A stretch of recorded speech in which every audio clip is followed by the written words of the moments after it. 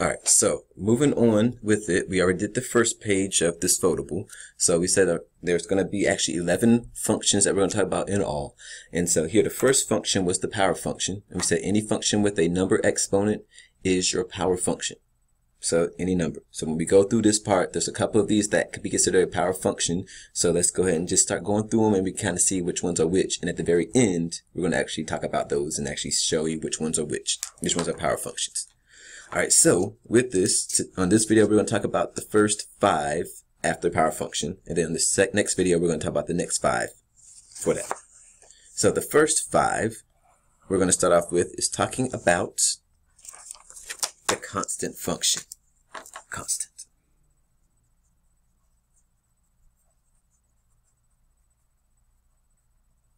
All right, so the constant function. So whenever somebody says that somebody's consistently doing this or constantly doing this, or if your brother and sister is constantly like getting your nerves, they just bothering you, man. Just like they're irking you, they're just messing with you. They're constantly messing with you and constantly trying to get on your nerves, trying to mess you, like make you mad or something. So if they're constant, that means that they're always doing it. They don't change. They don't go up. They don't go down. Like, you know. Nah, I won't say that one. So like constant just means that they go up, they don't go up, they don't go down. Like when it comes to a sports team or something of that sort, like they're consistently winning, they're constantly going to like the finals or going into the winning the championships and all the good stuff. So with this, the constant function, it's a constant flat function that doesn't go up, doesn't go down, it stays flat there, doesn't go anywhere. So with it, I'm going to give you 2 examples of it. So our first one here, I'm going to do this in green. We're going to do a line right here. And we're going to add arrows to both sides of it. And remember back from the domain and range that we talked about. Whenever we have arrows, that means that we're going to deal with infinities. Wow, I just messed that up. So we're talking about infinities. So whenever we see an arrow, it means infinity when it comes to our domain and range in the notation part. So with this, we're going to go ahead and label this. This is f of x equals 2. Now with this one, we're not going to do y equals because y equals an actual equation, but we're talking about a function. And with this, we're going to go ahead and label this by doing tick marks and everything. So actually we know that this is 2 and not just some random thing we put on the graph. Make sure whenever we do parent graph quizzes and all the good stuff that you label this out correctly, because if you don't label it out, I don't know what you just did. You just threw some number up there. We don't just throw numbers. We actually look at it and make sure we are in the right spot for it. So label, label, label, label. Graphs, label. So that's one thing. But you also can have another type of graph here. Let's say we're going to do a negative one. Let's do down here. Negative. Let's say this is like negative 4. And so here we're going to, again, put these tick marks on here so we know that's negative 4. All right, so we have negative 4 there. And when it comes to your parent graph quiz, you don't have to put them both down. You can just do 2 or 1 or 5 or whatever you want to do. You can do a negative, but you do not have to do both of them. So when we deal with our domain here, we're going to deal with domain and range. We're only going to deal with one graph. We're not going to deal with both of them. But also before we do domain and range, the function for a constant, what the function looks like for a constant function is f of x equals, and this time I'm going to put a c right here. So f of x equals c. C meaning constant. So whatever number that is, whether it's 2, whether it's negative 4, whether it's 100, whether it's negative 1,000, whatever, that's what c is. Your constant. Doesn't go up, doesn't go down, it stays flat the whole way through. Alright, so now dealing with our domain and range here, we're going from left to right, left to right. And we said whenever we see arrows again, that means infinity. And so here, this arrow's on this side, we're going from left to right for domain, from left to right. If you have the arrow here, that means the arrow's going on forever and ever and ever. So that means we're dealing with negative infinity on this side. Negative infinity. Alright, and then on the other side, we keep going from left and going all the way to right. And so here, there's an arrow. So that means again, that means an infinity. And on this side, the infinity is positive. So we go from negative infinity to positive infinity. And every time we have infinity, we put parentheses. Said about that also for an end of a notation.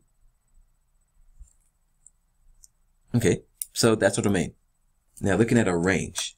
Again, we're not going to take a look at this graph here as part of it. We're only going to deal with just the green one. So we know range goes from the bottom, it goes to the top and see where the graph exists or where the graph is. So if we start here at the bottom, and again, don't worry about that black line. That's not there. We're not using that one. We're going to go all the way up until we find the graph here. And it's at 2. But with the graph, is there anything above it? Nah. Is there anything below that graph? And again, not looking at that part. Anything below the graph? Nah. So that means when it comes to a constant function, the graph is only at this line right here. And that is 2. So if we were looking at this one down here, the graph will only be at -4. And so with this, no matter what number that is, your range is always going to be a number, not interval notation, just a number. And so here, I'm going to put this behind it, the letter C, because whatever the constant is, whatever that constant is, constant function, whatever that number is, that's what the C is going to be. That's what the range is going to be. Cool. All right, so let's go to quadratic.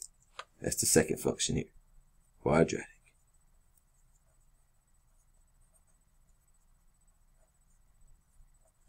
And the function here, hopefully everybody remembers this one. I hope, is x to some power. And it's to the second power. And does anybody remember what the name of that graph is other than quadratic function?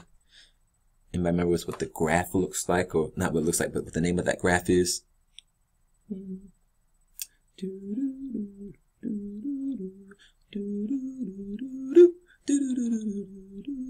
Alright, so I think some people are probably saying it. Some people are like, I don't remember nothing. Some people are saying parabola, which is correct. If you said parabola, something's wrong with you. We don't say parabolas. We say parabolas. It is a parabola. And with this one, parabola, we're going to put a point right here at 0, 0.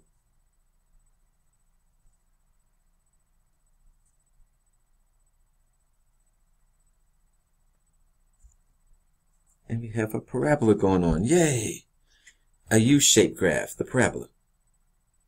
Now with it, even though the graph is coming and curving up like this, and it's curving up like this, we still have arrows on both ends of the graph. Both. So we have arrows on both ends of the graph here on this side and that side. So when it comes to our domain for this,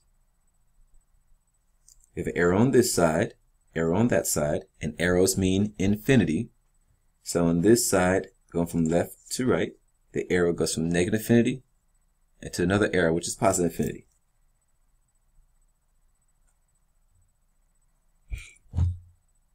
Okay, and now we take a look at our range.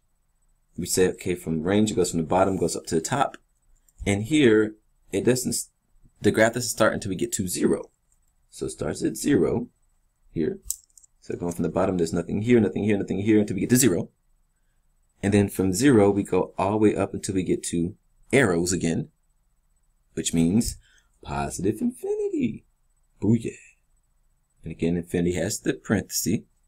And let's see that here. Now with that, for the 0, is that an open or a closed circle? And if you can't really see that well, bam. It is a closed circle. So since that's a closed circle, it's just a bracket or parenthesis. Parenthesis. I'd love to give you guys time to say something because you might want to say it out loud and everything. I don't know, you might be at home watching this and you might think that saying something out loud would be okay, but at school it's weird. I don't know. Alright, so that's our second graph, quadratic. Alright, third graph. We're going to call this our linear function.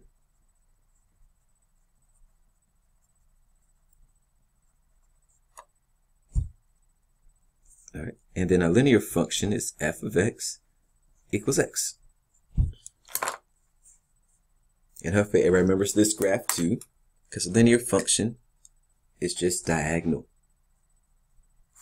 So it goes through here, goes here. So it goes up from left to right. Up from left to right. So from here to here, it's going up from left to right. And again, arrows on both sides. So going from left to right, it's negative infinity to positive infinity. So from left to right. And then again, for range, it's going from bottom to the top. And going from bottom, which is an arrow there, and to the top is another arrow. So negative infinity, positive infinity. Okay, cool. Not bad. We can do this. We got this. We got this. All right, so let's go to our cubic function now. Number 4. And hopefully everybody remembers what a cubic function looks like. And that is something with a cube means it's x cubed. And hopefully with this one, you've seen this again before, I hope. Lord willing.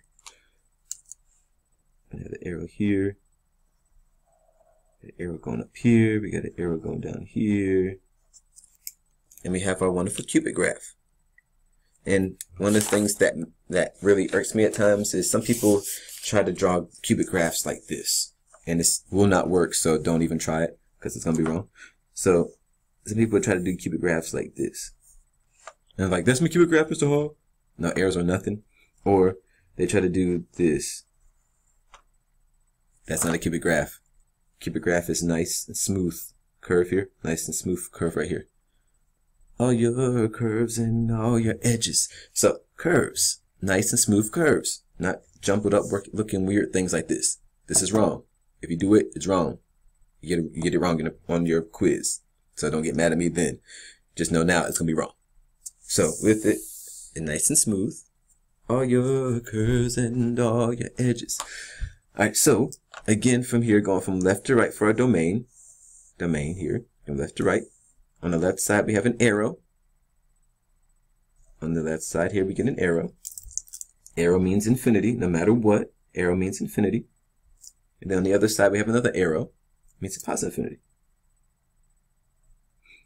And then here again, for the range, we should be able to see that going from bottom to the top is another arrow and arrow.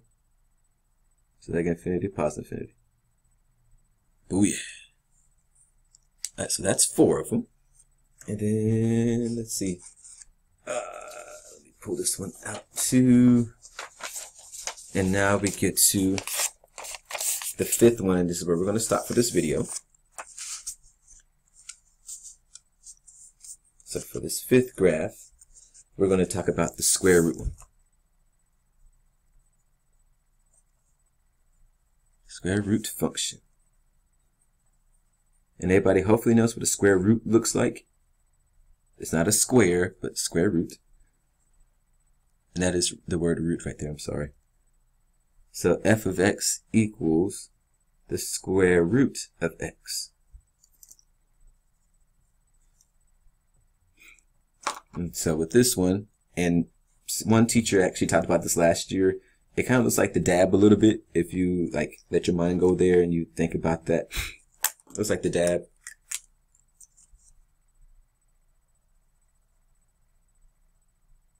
Something like that.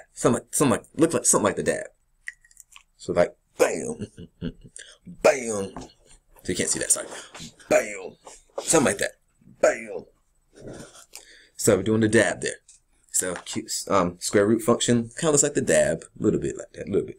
All right, so with that, we're going from left to right for our domain. Again, there's a closed circle here. So we're starting at 0.